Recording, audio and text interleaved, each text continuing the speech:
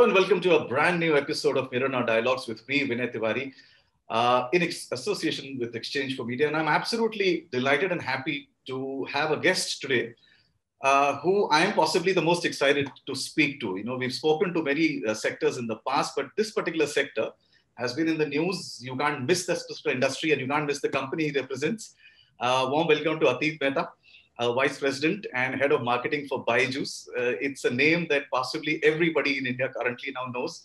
And if for some reason you haven't heard of it before, you just need to switch on a television match and you'll find that name emblazoned across every single Indian cricketer's jerseys as well. And I'll speak a thing or two about Atit later on, but coming to the more important questions, Atit, you know, in the previous episodes, we've spoken to a few industry captains who belong to sectors which possibly had a very difficult last year. I mean, you know, there was the pain of the pandemic and of course the lockdown and of course the changing consumer pattern behavior that their industry suffered.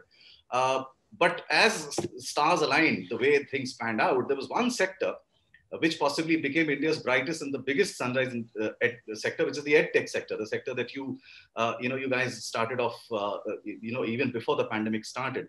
And I'm sure that your experience with the pandemic was very different from the way, say, in a sector like the auto or some of the other service industries panned out. How has your pandemic been? And I'm asking this not just from the negativity of the pandemic, but also in terms of the way the industry has panned out and the acceptability that the last year's experience forced people to do.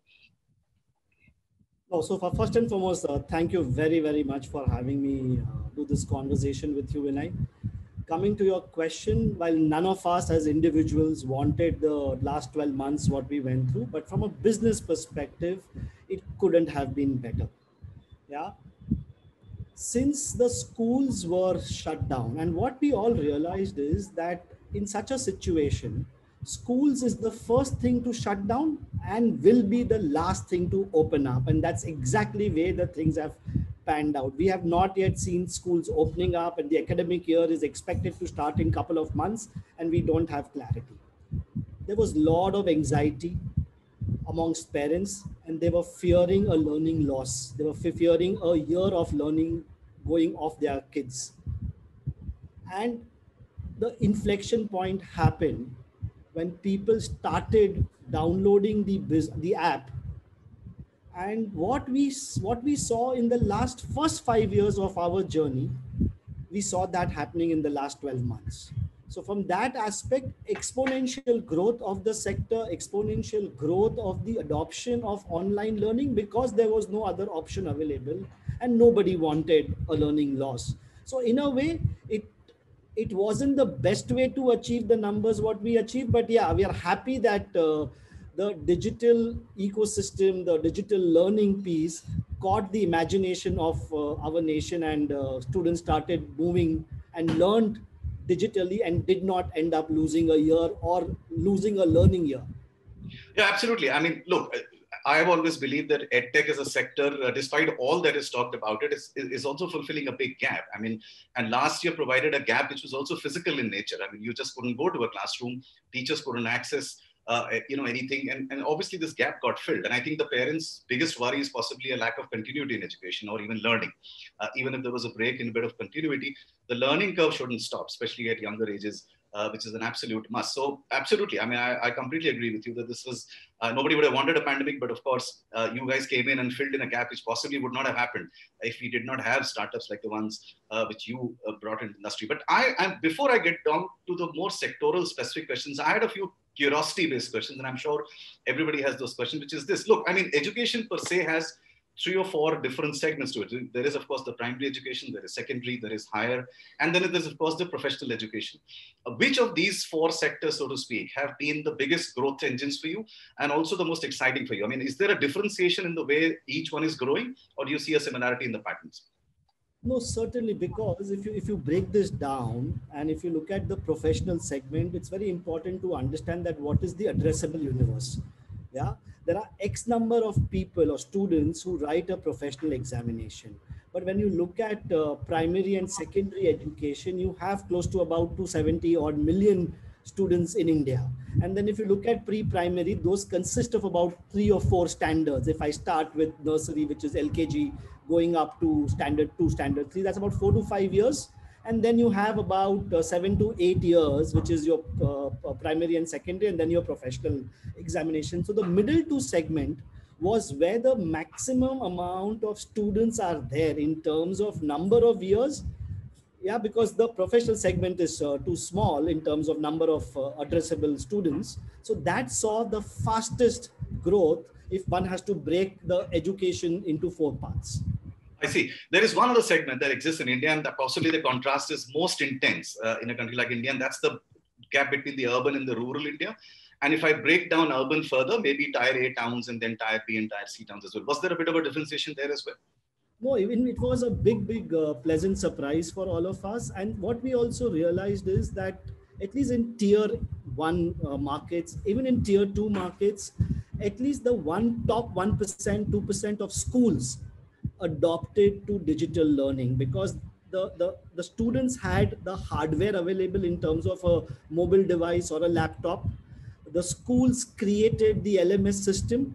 So for them, it was not that big a worry. But the biggest segment to get hit because of schools being shut was the belly of the population, and which is then scattered across the pop strata as far the states are concerned. So the majority of the growth happened from tier 2, tier 3 markets, while growth also happened from tier 1 markets. But the big growth came from tier 2, tier 3. I see. That's interesting. And because, Atit, you mentioned about how the biggest chunk of course, the students belong to the primary and the secondary segment. And of course, the professional segment is going to be the smallest, pretty obviously. Let's spend a little time speaking about these two segments, because that's also the segment that possibly concerns not just individuals, but families. I mean, every family in India's biggest concern is, of course, the children's education. And each one is looking for its own way of making it better and better than the previous generation. I mean, I think all of us are products of our parents having sacrificed and invested a lot in us reaching where we have, simply because they put education above everything else. And that's the way India is. But one specific point I wanted to ask you, that EdTech as a sector pretty much is linked to how well the growth in the formal education sector happens. It goes together. One can't happen without the other.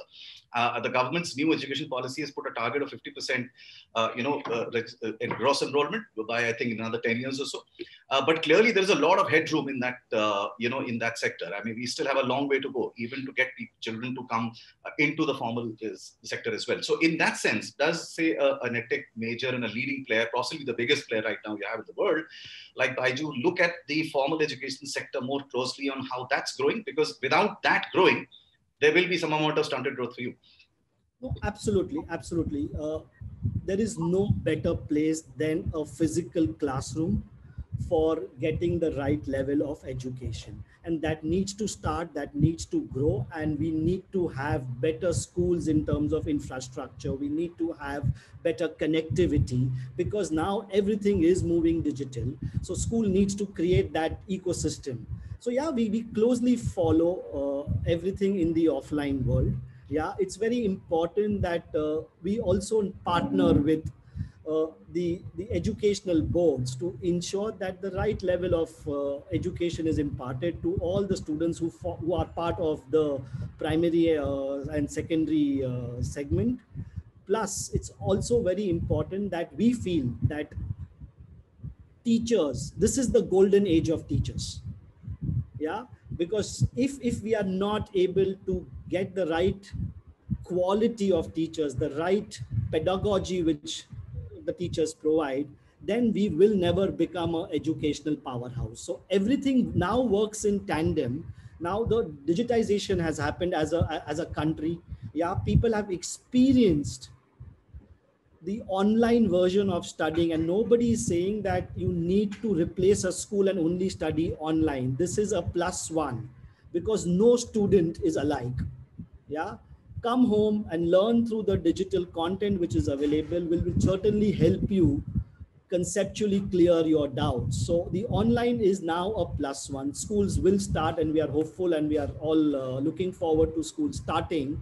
And we are very, very closely following the entire, now the new school normal as we put in, and see how the next 3 to 5 years shape up, which we very strongly believe is going to be a blended learning approach. I mean, it's very apt that you mentioned things about how, technology is playing a big part, and of course, sometimes the inconsistent penetration of technology that India has. It's a very diverse country. You will have certain bandwidth issues in some cities, maybe in some parts of the country. You may, even in cities, there are some places where there may be an issue. So it's very interesting. I just, I wanted to understand your mind on a very specific issue that came to my mind when I was just reading up a little bit about how this industry is panning out. Ironically, when I was growing up, when I was in school, the first hint of a mass universal education platform, a technology-based education system, was actually the UGC countrywide classroom. And I remember in 84, 85, when actually nobody had heard of something like that, Doordarshan used to put out this 1 hour classroom during the afternoon. So in that sense, they understood the importance of putting out education in a more qualitative manner at a mass level. And of course, now with technology being, of course, there was no technology then, but now. But having said that, the reason I brought up the UGC example is this. Even today, for education to really, for you or any EdTech major to become a partner in the process of educating India, it's very important that we keep looking at another segment that gets marginalized whenever something like e-learning comes in, which is over 500 million people who possibly still don't have access to smartphones. They're still on 2G. And this is the number the TRAI gives us. Do you believe that even for a company like Byju, which is investing heavily in of course, making online education extremely popular, there may be a cause to even consider, say, something like a television platform to address that 500 million segment that will still take a few years to reach, the optimum level of high-tech phone access or gadget access? No, one can certainly look at a broadcast platform or like television to impart education, but the beauty of the business is that education is very customized and very personalized. Yeah. If I am in a 7 standard grade and you are in a 7 standard grade, I will understand and learn a subject faster or slower than you would. Yeah. And then there are multiple subjects and multiple sort of grades. So one can look at broadcasting education, and which we tried doing it in our small way. During the lockdown, we started Byju's classes. And since there were no classes happening, we had our own teachers, India's best teachers, on a scheduled basis. So there was a weekly schedule, there was a monthly schedule, and sessions were scheduled, and the students had to just log in. But it still does not address the question in terms of connectivity, and half of the country is still not penetrated, or there will be problems in having the right bandwidth to stream a video or to stream a session. But yeah, slowly and gradually it is moving. The best part is what we were 3 years ago and what we are right now and what we would be 3 years down the line. It is growing at a very, very fast rate. So over a period of time, the country should get connected and everybody will have access. And that's exactly what we intend doing, that we want to democratize education. We Right. want to have education going to nook and corner of the country and ensuring that every student in that age group gets the school level education. So putting it on a television, it's an option, but we have yet not tried it. Right. No, look, I'm sure Byju's have already addressed this issue, but for those who are not very familiar with how you approach this, I have a very specific question. Look, in India, I grew up in Lucknow, for instance, and of course, in those days, CBSE was not a very popular board. Now we had ISC and ICSE, which is also a more popular board in those towns. And now you have different state boards also. And each state in India varies in the way they teach, in the way they expect, and even in the way they mark and assess their students. So there are very different expectations. And I remember there are fables about how somebody would say, oh, you're from X state's board, it's so tough. Nobody gets more than 70%. And another one say, oh, but you guys are very lenient, you get 90. The point I'm making is there is a differentiation in the way different boards operate. Now, how does Byju's reconcile with that? Because that means there are almost 30, 35 models of how teaching is done in different states. And of course, the different boards that exist. Is there how do you work at the back end to handle something like that? Yeah. So our educational content, which we have created, is mapped to 14 state boards, and it's also mapped to CBSE and ICSE. So if you are, for example, a Maharashtra State Board, and you register yourself as Maharashtra State Board, the content which is then provided to you will be as per your Maharashtra State Board curriculum, and that's applicable across the other state boards, ICSE and CBSE. But beyond that, if I have to teach you integers, or if I have to teach you some concept in physics or science, some boards might be having it in the second term, some might be having in the first term, some might be having in the next year. That's the only significant difference. But the concept of how to learn about integers or how to learn about Pythagoras theorem is going to be common. It's just that it's 6 months prior or it's 6 months later. So it's just aligning the curriculum and creating content which talks to that relevant board. So that's already mapped in the paid version. Right. One other question, and I'm asking you to possibly reveal a trade secret. Maybe it's not a secret, but I'm very curious to know, because that answer will possibly help me understand how India is approaching a problem and where the problem is, which is this. Is there a specific subject or a bunch of subjects where you've seen the maximum demand coming in? Because that will also tell you where the maximum gap is in terms of the quality of education. I mean, I, for instance, grew up in a city where mathematics is universally bad. I mean, we all kind of liked or disliked maths because our teachers were good or bad, depending on which school you went to. Are there certain subjects that you have greater traction for or much greater traction for? So, over the years, we had maths and science as our key subject delivery. 6-8 months back, we added social science, which is history, geography. But if I have to look at the 4 subjects which we have, certainly maths is the number one pain point, both for students as well as for parents. And we have all gone through that journey of trying to solve maths problems. So maths is the number one piece. But we also strongly believe that spoken English, right, is also a concern, because we were fortunate and our parents, as you mentioned, sent us to good schools, and we ended up learning and talking and speaking in English. But that might not be the case with majority of students across the country. So English should also become, the spoken English, written English can also become a big area of concentration. But as of right now, it's maths. Oh, absolutely. I mean, I'm glad you brought up English, because I remember, English is out in small town India. It's seen as an aspirational language. It's also seen as a passport to success. And I remember even in towns like Azamgarh, for instance, last time when we were there during elections, every street in Azamgarh had 4 or 5 English-speaking tutorial classes. I mean, of course, the quality was, a lot to be desired. And I guess that's where, things like Byju's come in, because that's more consistent and that's more qualitatively, the QC, of course, is like, million times better than what they are aspiring to be. But yes, I mean, English definitely, I would have assumed, would be one of the big factors in India. Which brings me to the other question, Atit, that look, I mean, there has been obviously along with technology, and this is something that all of us, you, me, all of us are possibly facing it. There are issues and concerns that people have raised also about especially the primary and the secondary education level, of the screen time that the children are having currently and how that is going to go up. Now, one of the ways in which possibly the EdTech majors can work is also to look at encouraging children or parents to allow or to push children to get out there and play. And that becomes an equal part of what you guys are pushing. But you see that as something which should be part of the DNA on how things will move for the EdTech sector, because these concerns will remain, and there will be those medical science doctors or even experts who will keep raising these issues about increasing screen time for children, which they deem to be harmful. No, absolutely. So those concerns from a parent perspective or from a school perspective will certainly remain. But in today's day and age, a kid is spending a reasonable amount of time on a digital device. Yeah. And the whole premise is that if I am spending that time learning something, rather than spending that time playing a mobile game or watching content, which at my age, I'm not supposed to watch it, it's still a better situation. There are concerns, but the positives are outweighing the negatives in terms of digital screen time. And what we realized is that we have moved from a blackboard to a digital screen, and that's going to stay.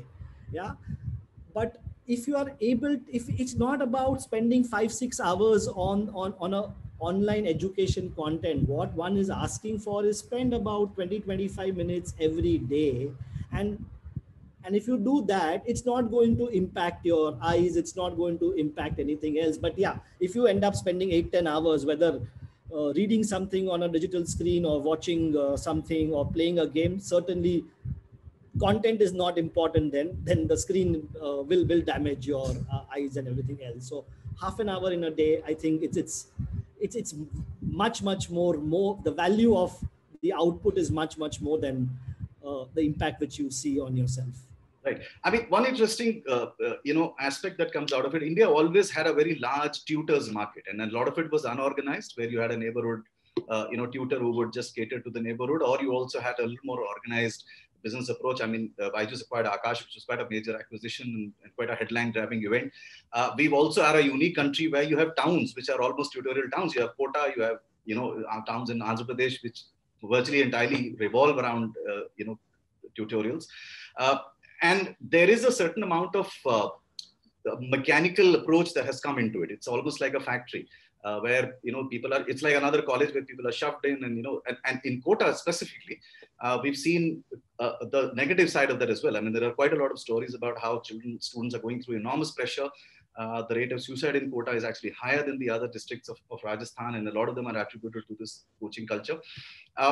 In many ways, isn't Byju's then trying to just replace the informal tutor sector? And I'm asking this question for a specific reason, because till now, parents were engaging tutors because it brought in a sense of time discipline and some kind of organized approach in a child's life, that the tutor is going to come at 4 or you have to go at 4. So you're forced to do that. So in that sense, Byju's doing a great job by actually allowing a more qualitative tutor-based approach. But the negative of that is that it takes away the structured mindset that some parents do have in terms of the discipline that they want the children to go through. No, it does. And slowly and gradually that is also changing, because what are we saying? We are saying that online education, Byju's provides you conceptual clarity.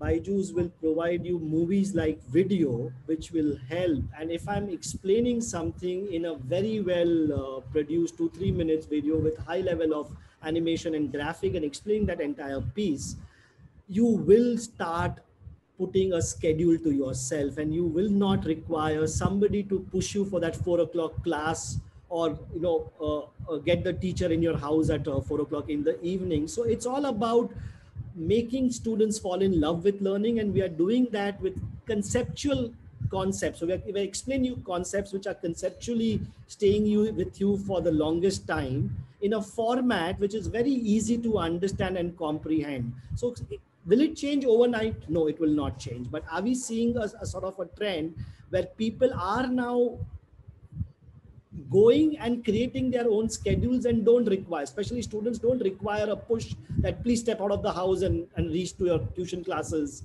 for a particular slot. So it's moving, and it is moving in the right direction. So do you think in the next 5 years or so, we are actually now looking at a situation where, with the rapid advancements in things like AI technology, for instance, education can actually get so personalized that it becomes, a class really becomes specifically targeted at you? I mean, because I'm assuming that with data investment technology, AI will soon be able to actually almost predict patterns and figure out what a student wants, what it doesn't want, what he or she is weak in, what is the pattern of the questions she's asking, and so on and so forth. I mean, so are we looking at that situation where very soon you may have an absolutely customized product, even if, say, there are 3 children in the same family and using the same platform? No, it will. In fact, it's already started. Now, I'll just give you an example. Yeah, I'm taking a test on Byju's. Yeah, and there are 20 questions. I get 10 questions wrong. I get 10 questions right. Those 10 questions, I'll have to retake the test to move to the second segment. The second set of questions which pops up to me are much lower difficulty level. Even if I don't get 20 on 20 or 18 on 20, the difficulty level will come down. But if I have answered and if I move to the next stage, the level of difficulty goes up. And that's the way the video plays out. So that is hardcore. Machine has learned itself. The algorithms are working. And the more time spent, the more usage data we get, the system, the machine learning and the artificial intelligence behind that will become much, much more stronger. So yeah, I wouldn't be surprised that if not 5 years, but in a couple of years, it will become as customized and as personalized as one would want. Wow, that sounds very, very exciting. I mean, some people might find it scary, but I find it exciting because technology is something you can't stay away from. It's part of our life, and I guess everybody doesn't even realize how much technology plays a part in all our lives. Very exciting. Let me move away from a little bit of technicality and ask you a question which interests me a lot personally. Tell me a little bit of the story. I mean, you've been one of the lead principal architects behind Byju's being the Indian cricket team sponsor, and I'm a big fan of cricket, so it's something that I follow very keenly.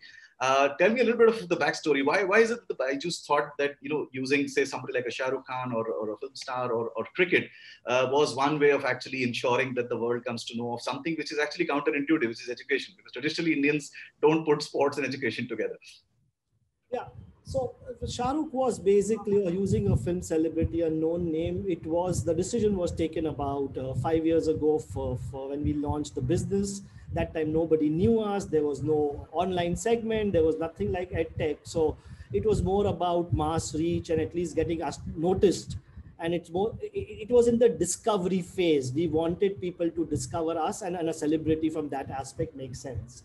And we have continued, and then every time when we went back, the business was looking bigger, stronger, and we continued that. But as far cricket is concerned, what our philosophy is, what we strongly believe is that for an overall, education is not about the academics. Education is all about the 360 development of a child.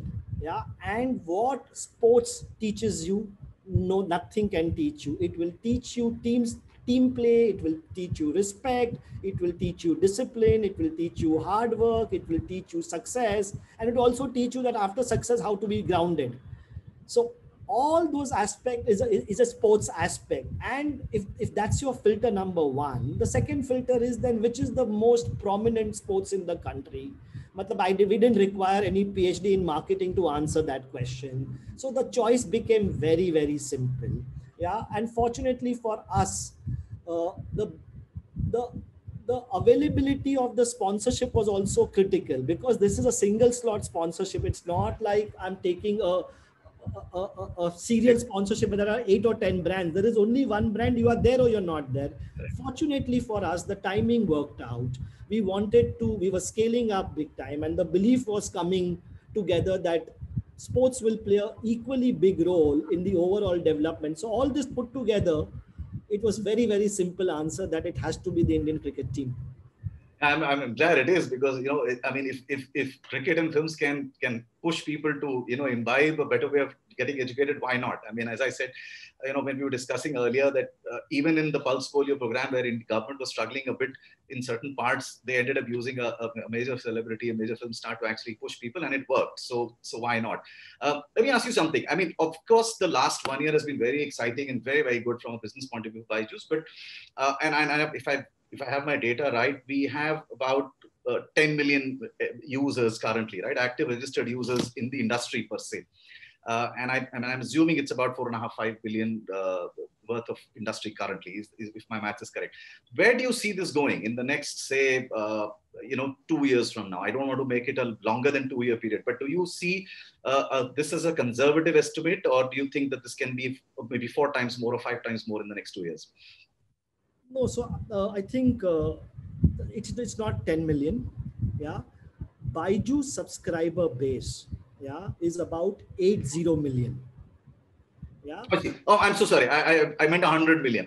My apologies. Yes. Yeah. So at an industry level, as a segment, it would be close to about 100 odd million. While the total school going population, if you look at IRS and all this industry India database, it stacks up to about 260 to 70 million. So technically, we are only 1/3. The penetration of online education is only 1/3. That's right. Point number one. Point number two is the paid subscribers at an industry level on a 100 million base would be at about 5.5 to 6 million. So that means we have penetrated only 5% of the category.